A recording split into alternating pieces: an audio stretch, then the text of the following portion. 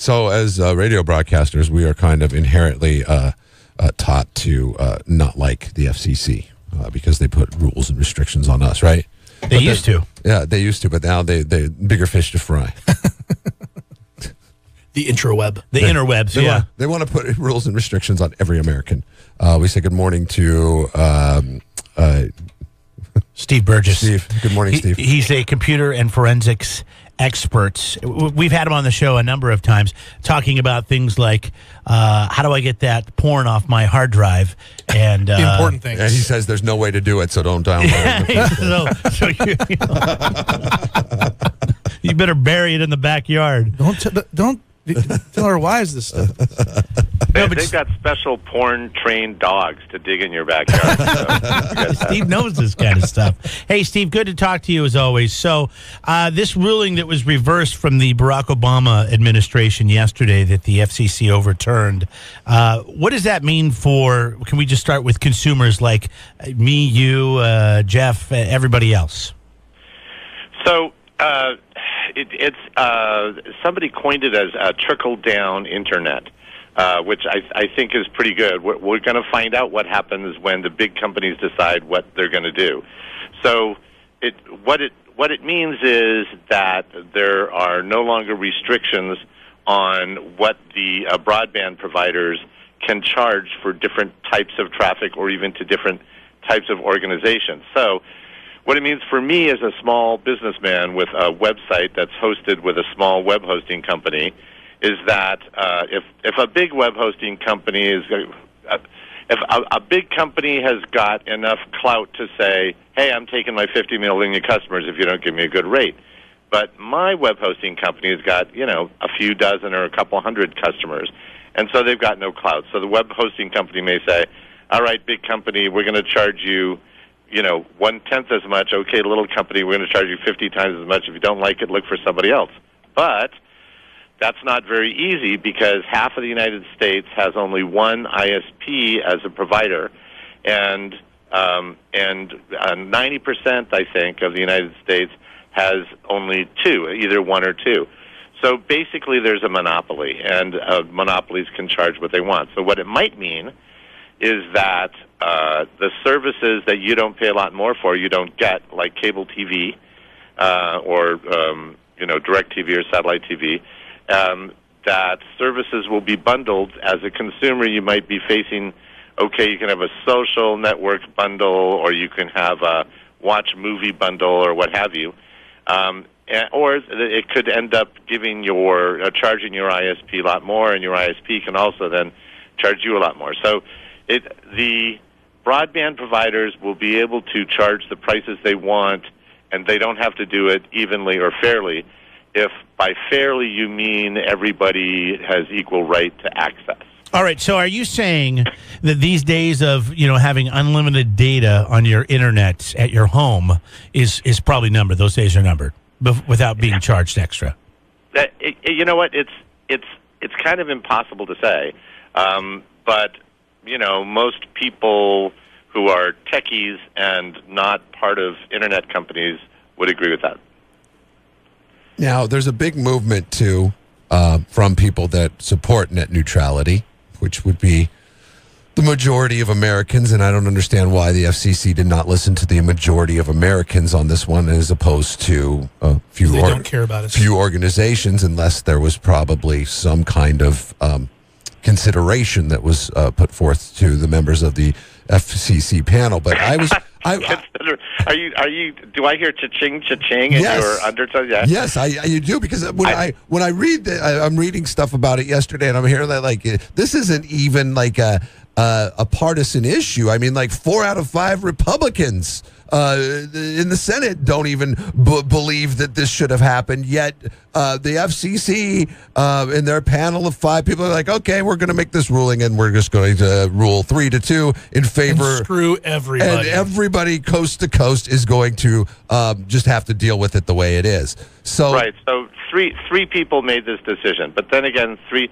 So I'm solidly on the side of net neutrality, but I think this is a philosophical issue, and so I don't think FCC is getting kickbacks under the table. I think these 3 guys were appointed by the FCC is appointed. They're not voted in, and they're not bought in. I think there's a basic philosophy and that's why I kind of agree with the idea, and I think it's a funny concept of trickle-down internet, although it's serious. There's a basic philosophy called regulation bad, regulation good. The current administration is going after regulations. Also, I think it's well known they're going after undoing anything Obama did. So I think there's a basic philosophy of less regulation is better. And a lot of people concur with that, except those same people don't think that they ought to have to pay more for Internet services and so forth. But I think it's a philosophical issue and not a buy-off issue. Yeah, there are Congress people who have money contributed to their election campaigns and so forth by various and sundry parties, but and the FCC is approved. The FCC members are approved by Congress, I believe, but they're appointed by the administration. So I think it's a philosophical difference. I don't think it's a corruption thing, honestly. But at what point, it is so frustrating because it's almost like this personal vendetta that the current administration has against the previous administration to just roll back and roll back, no matter who's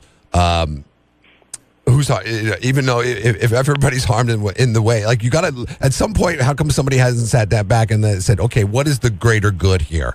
And the greater good is people being able to access the internet the way they've been accessing the internet for the last 10 years. Let's keep the status quo because it seems to be moving things along very well. Now you have this huge thing that has the potential to disrupt it. Why would anybody in a leadership role think that that's a good idea? What you're saying, what are the benefits of changing it and going back on it, reversing it? If it's not broke, why fix it? What are the benefits, Steve, that you see? Well, part of what has made the internet, I used to teach a class to senior citizens on how to use computers, and what I said then and what I agree with now is that the internet is the most democratizing thing in the history of humankind, bar none. And now it's being given control by orders. The control of it is being given to organizations who are monopolistic in nature. That takes away from democracy, in my opinion. So, I've got a small company. I've got a website. I do computer forensics, but so does Deloitte, right? Deloitte and Touche. They offer the kind of services I offer. Well, right now, in theory, we pay the same amount of money to let our websites access the internet. However, if the providers decide, I might have to pay 10 times as much, or have my website either be blocked, which is a rule that changed just about 10 years ago, by the way. You mentioned 10 years. Blocked or throttled, which came out of Comcast, the most hated company in America, to lost a lawsuit about throttling and blocking sites. It was based on BitTorrent at first, but so there's going to be less protection for small companies and consumers. All right. Steve Burgess joins us. He's a computer forensic expert. It's Jeff and Jeremy. We've got Matt Cross sitting in here today as well. When do you see this next phase happening? Obviously, the vote just happened. When do we start to feel this, do you feel? How long will that take? Well, until the lawsuits shake out. New York's already suing them, I think. I was going to say a lot of attorneys have come against it, yeah. Yeah, California and Massachusetts are against it, and that's Washington. A whole lot of...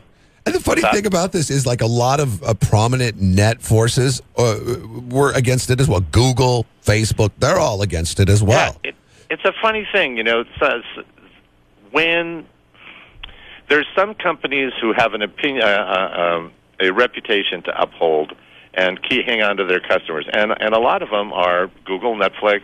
Honestly, I'm surprised Netflix opposed it because they benefited in the past from it being neutral, but now they're big enough to be able to make demands of broadband providers, and yet they're going on record as saying they're opposed, which surprised me, and I find it laudable. But I'm sorry, I just started talking. What was you asked why? We're wondering when can we start to see the effects of this? These cumbersome things, if the lawsuits go ignored or it gets tied up in for long term in the court systems. I mean, is this something 3 to 4 years from now, or I mean, because it now is they are able to do what they see fit, right? Yeah, so here's how I think it's going to go. I think that, next year, certain things are going to start to creep in, and hardly anybody will notice, but then there will be a lawsuit or two by people who are actually harmed by the end of the net neutrality rules, and it'll start out as lawsuits against individual organizations, which will then go for years. So, and it's possible that in a couple of years we'll have a different FCC chairman, and before these lawsuits have a chance to shake out, the rules will be reversed. So the answer is, there are going to be shareholders for some of these companies that are going to demand more money, and these things will probably start to change, within a year, unless these companies think that making the changes will make them so unpopular that it'll lose them customers. But what choice do we have? We don't have a choice. We don't have much choice. The choice we have is to elect people who will put a different FCC, at least a different person in place in the FCC. The 2015 rules and earlier rules. I mean, the 2015 just was when the FCC was officially able to regulate broadband as a telecommunications service. So basically, it's being treated sort of like it's a utility. And the argument of the broadband providers is, hey, we built this stuff. We have the right to charge for it or decide who has access to it. But it's now an essential part of life for practically everybody. I mean, phones on LTE cannot take the place of broadband internet access. Also, it's arguable that we already have so little competition. I heard this argument actually from an up-and-coming small broadband provider on the Central Coast that the United States is not even in the top 10 in either broadband access speed or in broadband access price. And it's argued, and I think it's right, that the current situation is already too monopolistic, and there's no reason for the companies to increase the bandwidth. That they just want to make the money off what's already in place. And as a result, we're falling well behind Europe and other countries where broadband access is faster and less expensive. So in theory, or at least it's argued that because of the consolidation of broadband providers, we're already falling behind. It's already anti-competitive, but this makes it even more anti-competitive in the eyes of those who are for net neutrality. And what the FCC is arguing is that it's going to be extra competitive and allow people to build out stuff, and that's where the trickle-down comes in. All fascinating stuff. Yeah. Wicked scary. web. It's scary, yeah. That's the word I was thinking of. Yeah. I don't know, fascinating. You can't just say, I'm not going to do this. I'm just going to use like smoke signals and Steve, before pigeons. Verizon or Comcast or whoever big entity decides to charge your internet provider tons of money to have a presence on the web, what is your website so people can get a hold of you and access your forensic services? Why, that's BurgessForensics.com. Okay. All right, very nice. Thanks, Steve. Appreciate your time as always. Always a pleasure. Bye-bye. All right. Wow. I understood about half of that. It was super interesting. I looked at our faces where everyone's just kind of like, oh, he's saying a lot of stuff. Yeah, That's I mean, it's just super doomsday. Scary, dude. I mean, some of it is, but some of it is you have to have faith in mankind, humanity. hopefully, in our ability to realize that something is wrong and do something about it. Well, you know what? If things happen drastically, there will be a change because people aren't going to stand for it because we all depend on the internet way too much. The scary part is way too much. They understand that. They being the Verizons and the Comcasts of the world, they understand that, and they will play the game. They will They will slowly bump it up $10, $15. It's the Netflix game that I talk to you about all the time. I'm like saying, listen, Netflix is spending tons of money on developing their own programs. Eventually, you're going to end up paying for that. And what you get hooked into now for what seems like a great deal at $10 a month, well, at $20 a month, you're going to go. You're not going to. Yeah, you're like, oh dang it, you're going to bitch about it. All right. Yeah, I know. Next thing you know, you're like, God, I was paying $40 less last year. Remember a day, and remember when Netflix was $10 a month, not $78.99. I remember. I can't do my. Remember when our cell phone bills were $30 a month? Yes, $29.95. Yep, I remember that. Cricket Wireless. Yeah, that doesn't exist. Jeff and Jeremy in the morning.